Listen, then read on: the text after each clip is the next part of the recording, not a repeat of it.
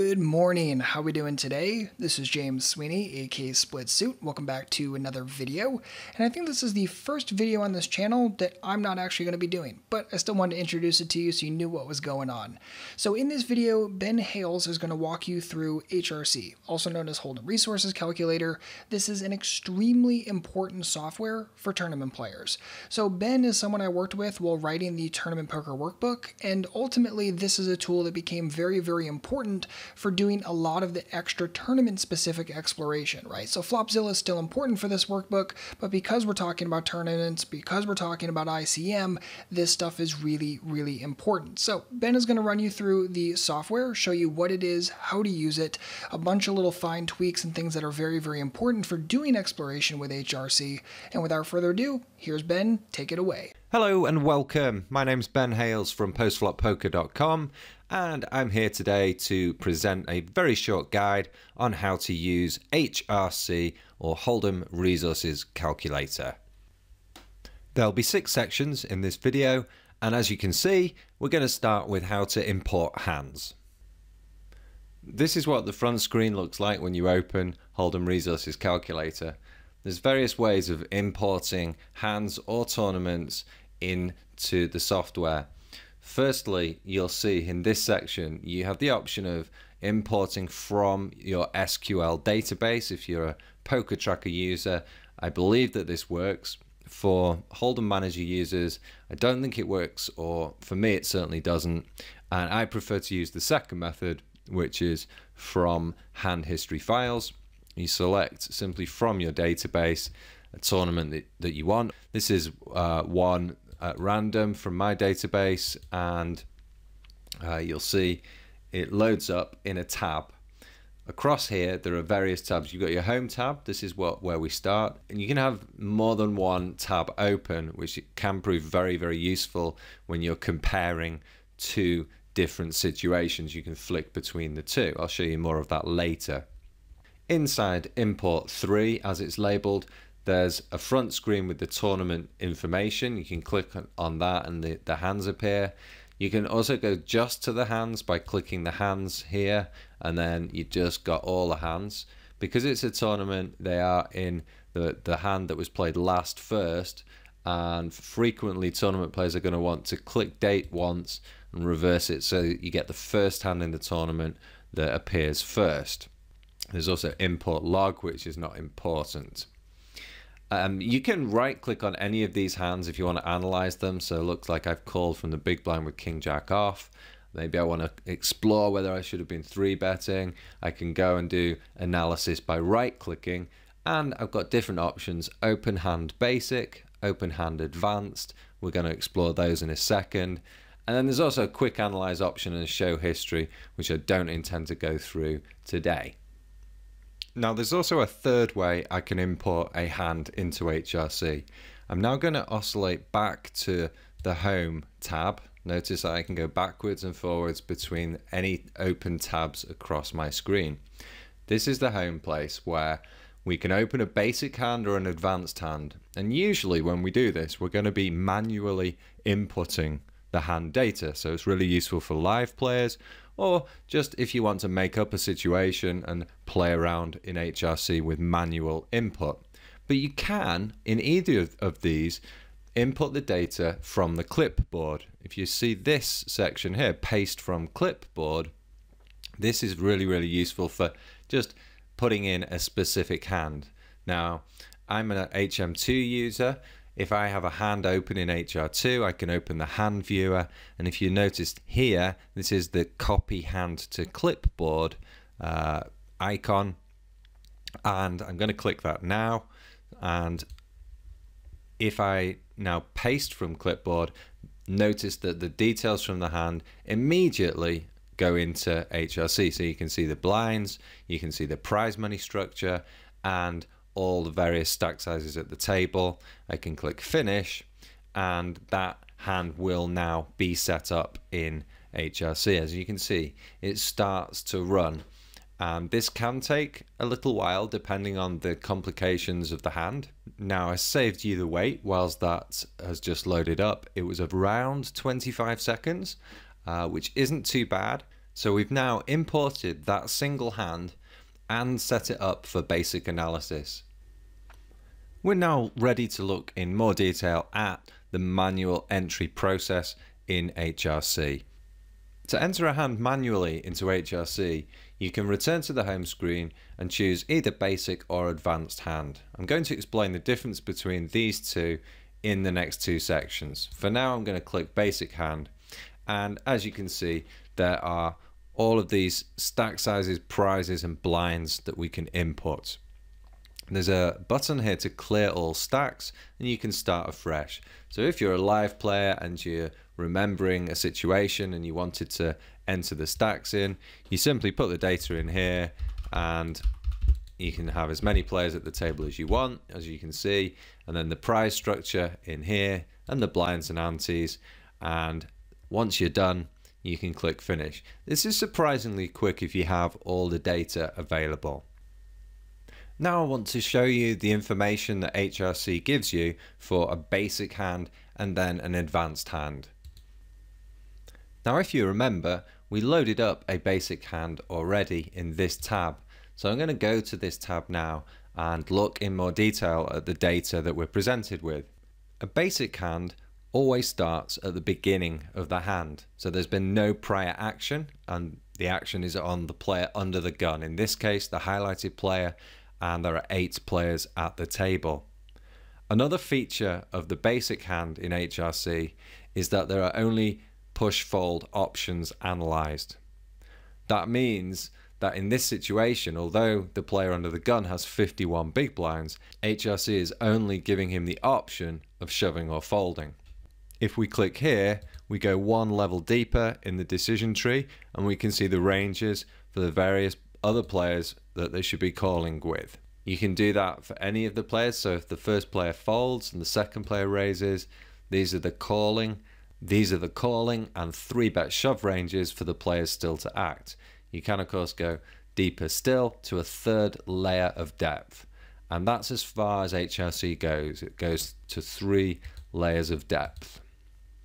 At the bottom here you can see that there's the option of looking at a game tree, and you'll see the various decisions displayed, starting with the first player under the gun, Sveta. I do think that flow diagrams can be really useful for visualizing the options available and helping them to build ranges for those various options. However, I'm not a big fan of this game tree tab. It doesn't seem very functional and I personally don't use it. There's then the hand history, which of course you're not going to use. So that is a basic hand. We're now going to look at an advanced hand and point out some of the differences between this and a basic hand. Setting up an advanced hand in HRC is not a whole load different than setting up a basic hand. In fact, when you click on advanced hand here, the very first screen is exactly the same as we saw for the basic hand. This screen has one difference, and that's the next button at the bottom. And what I'm going to do is keep all the same hand data that we used in the basic hand and take you through to the next screen on the setup page. Here we get the option of choosing some of the pre-flop action. So at the moment you can see that there's the option for a raise to 4 big blinds. If you wanted multiple options for raise sizes, you can type them in here. I can put in 2 big blinds, and now that's an option. If you want to erase them, you can click there. Let's put in 3 big blinds. And let's leave the 3-bet alone. There are also flat call options available. And so rather than just being purely push fold, there are now lots of different action opportunities for all the players at the table. And this is going to be a more advanced calculation for HRC to perform. If I now click on next one more time, this is the final part of the advanced hand setup where we're able to streamline the pre-flop action. So if I, for example, want to make the first few players fold and just analyze the options available for the button, I can do it like this. If I want to make one player raise and then another player call and then analyze the action, I can do that. You can basically pick whatever pre-flop action you want, and then once you're happy, you can click on finish, which I'm going to do now, and HRC will begin a more lengthy calculation, which I've shortened for you today, and that did take around 2 minutes, but it is possible to run in the background, so you don't need to worry too much about the load time. It is worth the wait. So we asked HRC in this instance to build us a limping range, just a calling range, and a raise to 3 big blinds. And these are the 2 ranges it has built for us, together with how profitable each of the hands in those ranges are. If we look at the raising range and go one level deeper, we can see the recommended responses that it gives us. It's giving a call option and a 3-bet option for both the small blind and the big blind. Okay, so you can see the various recommended ranges. Once again, you can go one decision further and look at the ranges for the 3rd level of decision making. So an advanced hand is going to be suitable for deeper stacked situations where you do want to compare the option of perhaps building a raise fold range and a raise call range, and you're not just purely looking at push fold spots. It's also just really useful for getting rid of some of the pre-flop action to streamline what you want HRC to do.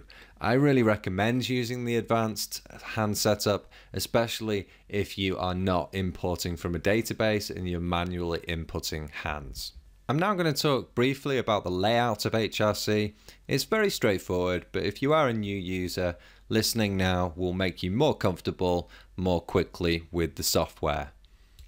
Now you pretty much know already the home screen, but here it is again. If you want to open a basic or advanced hand, you can also use this shortcut here, and there are various keyboard shortcuts as well. Import, there's a little icon here, and there's even the option here of file new, file import, and you can explore some of these features as well, including the help. When we're in a hand, note that everything is customizable in terms of layout. You can move this around, you can minimize and then re-maximize like this, so you can play around with it if you wish. The layout is not set in stone, and that's a nice thing. I don't have a huge amount to say about the range chart itself. It's pretty self-explanatory, with the dark green representing the high amounts of profit and the darker the red, the least profitable hands. Let's just get back the outline. Okay, this section might need a bit of explaining. So clearly we've got the players that are left in the tournament with their various stack sizes in the first column here. They're arranged by position, but you can of course arrange them by chip leader, etc. The second column is interesting. This is the equity in the prize money pre-flop. This is where we can do some ICM analysis, look at who's under the most pressure, who has the most equity in the prize money to lose, etc. So this feature is definitely nice for thinking about the ICM implications and not just focusing purely on the chip stacks. Pre stands for pre-blinds being posted, and post is for post-blinds being posted. So that's the most important feature of the outline, is learning to think in terms of equity in the prize money. Now this video is very much a user guide rather than a strategy video. So I'm not going to go into great detail on editing ranges, but I think it's important to show you how to do it, because this is an important feature for you learning about optimal ranges. Okay, so let's assume that the player highlighted is shoving optimally with 35.1% of his hands in this spot, and it folds to Edgar, who calls with this range as a game theory optimal range. Okay, that's great, but what if we don't believe that the shover is shoving this range? What if we think he's really tight? Well, we can edit the range, and to do that we right click and choose edit range, and then we choose a range that we think this player would shove with. Maybe it's a bit tighter, maybe it's 25%, and of course you can customize this exactly as you wish. and click on OK, and it locks that range in. And we can then go to Edgar and say, well, okay, now given that that's the case, what's the best response? So right click and best response, and it now changes our range to 20.4%. And you can see just how brilliant and magical this program really is. You can fully customize your opponent's ranges, and you can see the difference in how you should be reacting when you're playing against very loose players who are shoving very wide, or if you're in a different spot where players are very tight. And it's absolutely incredible how much you can learn by playing around with these ranges. I've learned a bunch about where I'm being too tight and where I'm being too loose, and how to adjust my pre-flop ranges optimally to account for varying opponent profiles. I really hope that this video has helped you as a new user of HRC and inspired you to use some of its glorious features. My name's Ben Hayles. Thanks very much for listening. And that's going to wrap it up for this video. Hopefully you enjoyed. I know this was pretty short, pretty right to the point, but that's ultimately what we need when we're using a brand new software, right? There's going to be lots and lots of nuances, lots of awesome in-depth things that you can do with HRC, but this gets you started so that way you know what the heck you're doing with this software. Thank you so much for Ben for helping out. And by the way, if you're looking for how to actually put this stuff to use more, get the workbook. The Tournament Final Tables workbook is available now, splitsuit.com/final. Again, Ben helped me write it. All of these are tournament spots that you're gonna need to explore and know like the back of your hand. The overall emphasis is hand reading, but ultimately when you pair that with something like HRC, HRC is gonna help you understand the ranges a little bit better, especially in some of these pre-flop all-in situations, but ultimately it's gonna help you take a way more technical approach to your strategy, which is gonna be super helpful at the end of the day. So as always, if you have any comments or questions, please don't hesitate to let me know. Otherwise, I'll see you guys back soon with a brand new video, and in the meantime, good luck out there, and happy grinding.